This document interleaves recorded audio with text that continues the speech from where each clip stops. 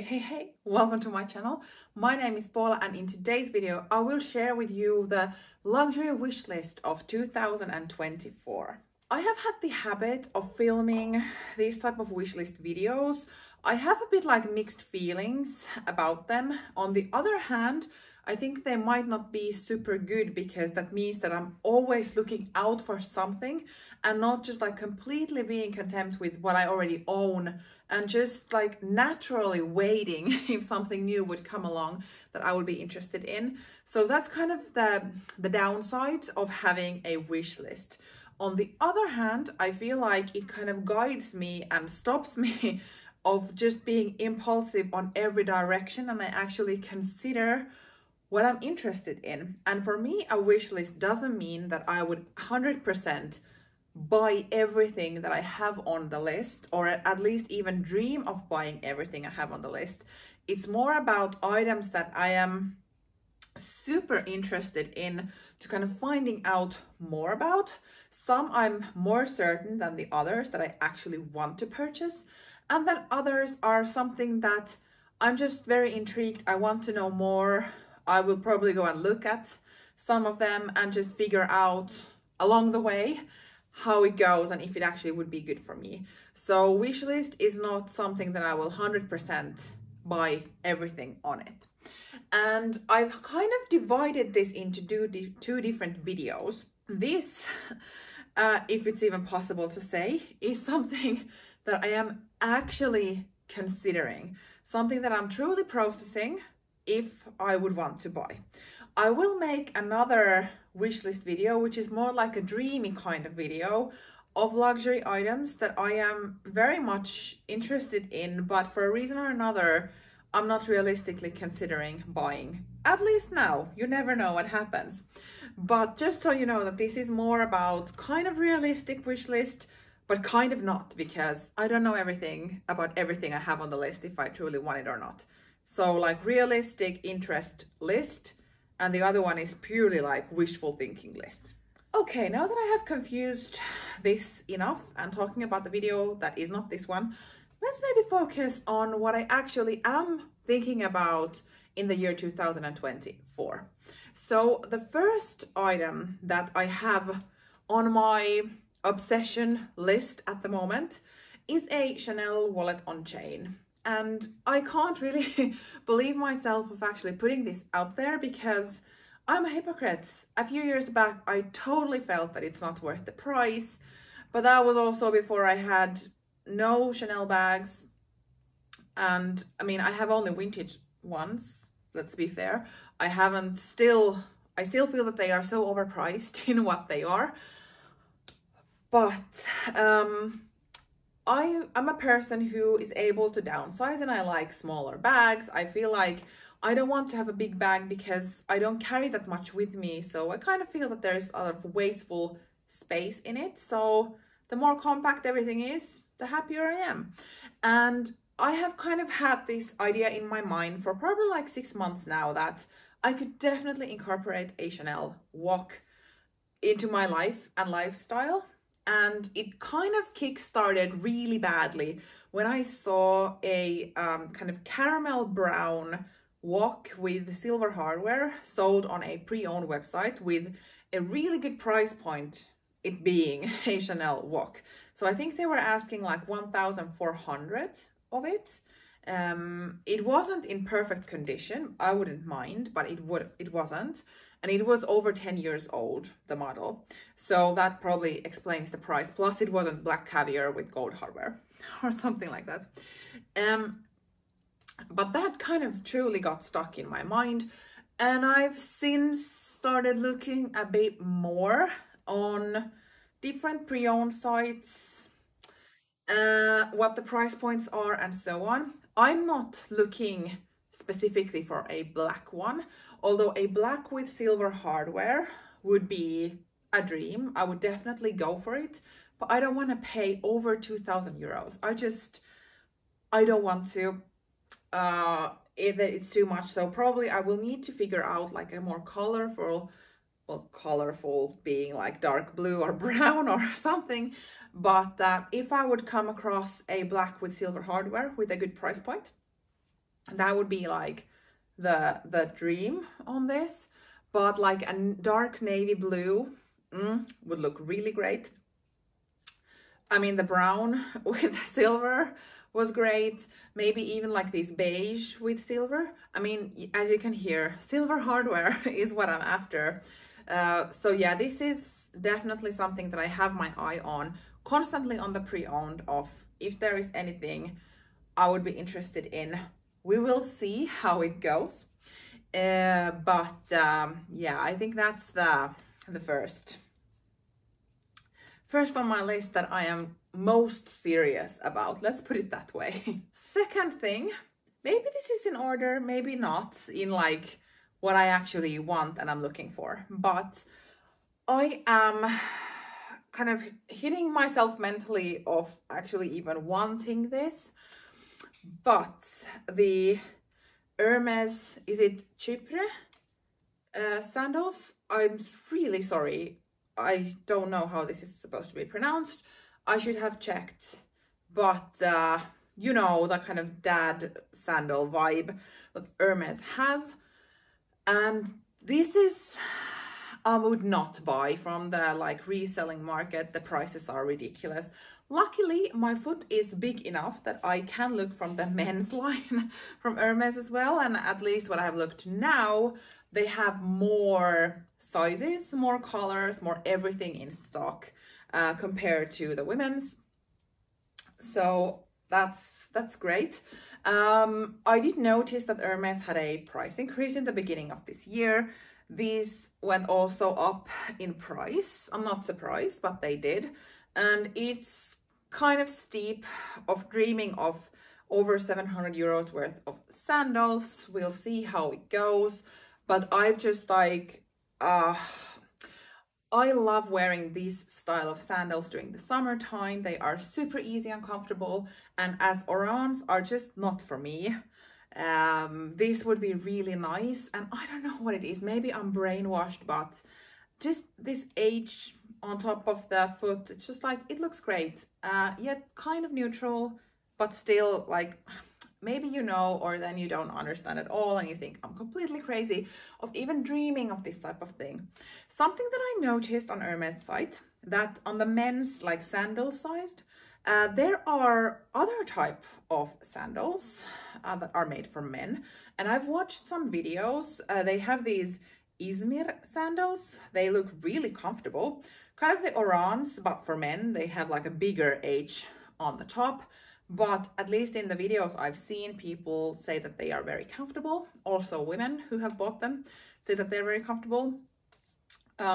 So that's, I have been looking at these on the pre-owned, but yeah, I don't know, the cheaper sandals are like the #1 out of these. And then men also have these espadrilles, that look really nice and comfortable, but I don't think I would need those. I mean, I wouldn't need any of these, but those are like the last one on my list. But I mean, if they walk by me in a very good price, who knows, but not as the like priority. When I have been looking on Hermès site, I have seen these on the women's side and they look beautiful, especially this color combination. But the price point, no.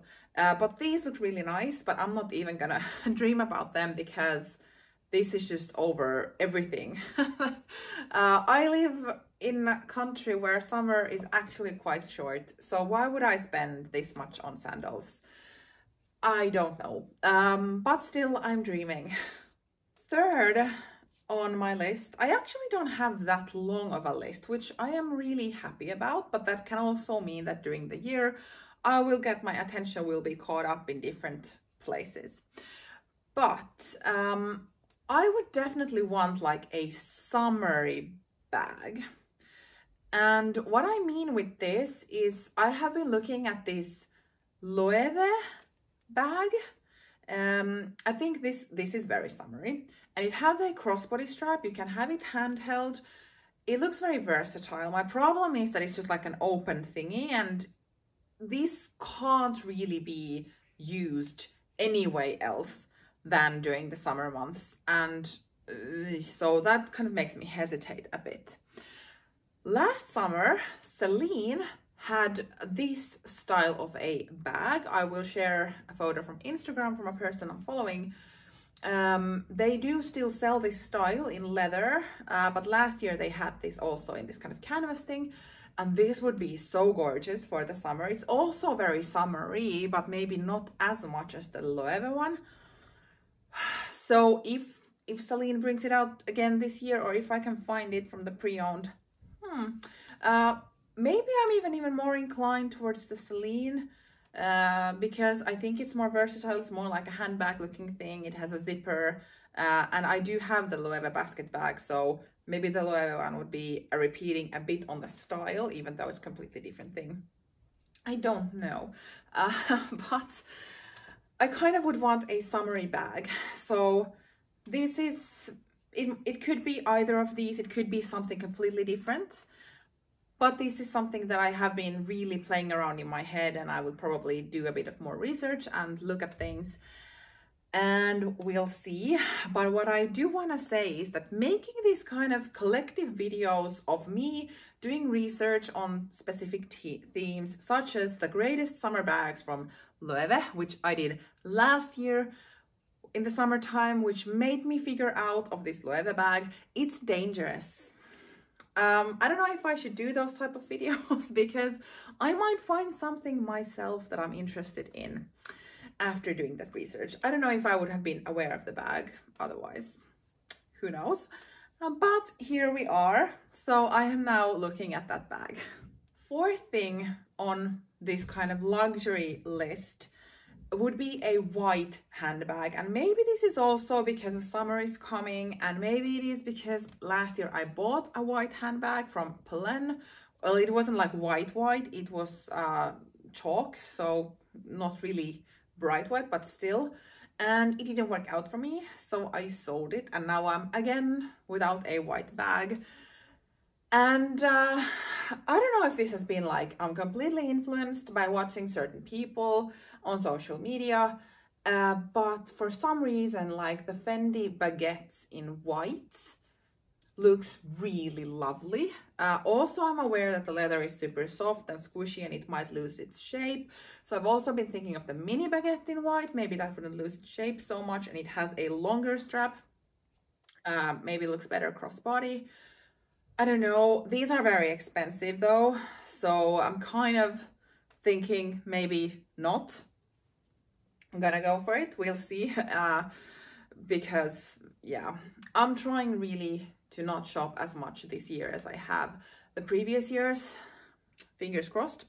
But this is definitely something I have been looking at for the recent months and watching videos and doing some research.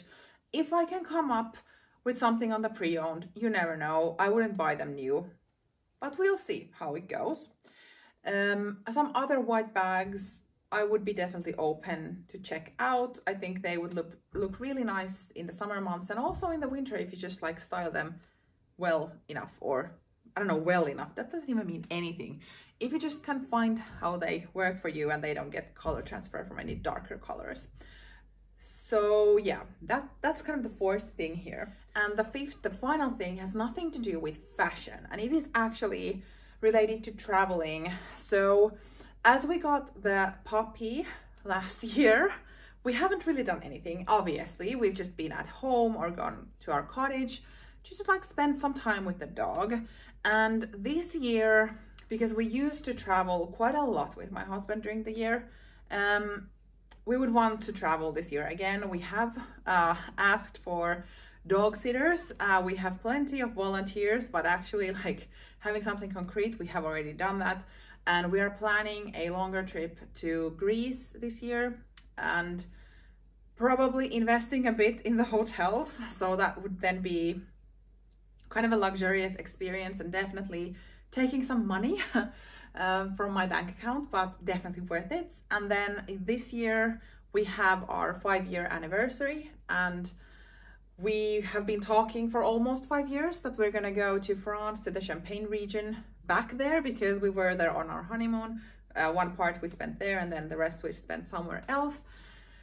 And So that would then be coming up in the autumn, most likely. So I would want to save up some money to be able to like have super nice experiences abroad, and not necessarily like shopping, but investing in the accommodation, in the restaurants, in just like activities over there. So yeah, that would then probably be the fifth thing where it's gonna be luxury for me, and definitely something on my wish list for this year. And I would imagine even more realistic than probably the fashion stuff, because that's something we're gonna do together and we want to do together. So that will have priority over any of these shopping items over here. But yeah, I think that's it on the like luxurious stuff. I do have some other just like purely wish list things I want to do this year. I wanted a tattoo for, I don't know, 20 years, but I've been so afraid of needles, and I really wanted to like think about it and consider it, and so that I don't take it out on a whim. And I feel like during the past 5 years, yeah, I was when it comes to these things, but during the past 5 years, I've kind of really decided that I want one, and I already know what I want because I wanted the same thing for forever. So maybe this year would be the thing. Last year, I already made some email contact with a tattoo artist, but we were going on our summer vacation, and if you take the tattoo, you need to avoid sun and like water and these things, so it wasn't timing wise good. And then we came back from the vacation, and I don't know, got scared a bit. But maybe this year would actually be the year. I turn 35, so maybe that would be like the milestone for it. But that is also on my wish list, not luxury wise, or maybe it is, I don't know. We'll see how it goes. I've at least said it now out loud, so we'll see. What do you have on your wish list? It can be luxury or something else. I would be super curious to know. So please, let's continue in the comments down below. Thank you for watching, and see you in my next video. Bye.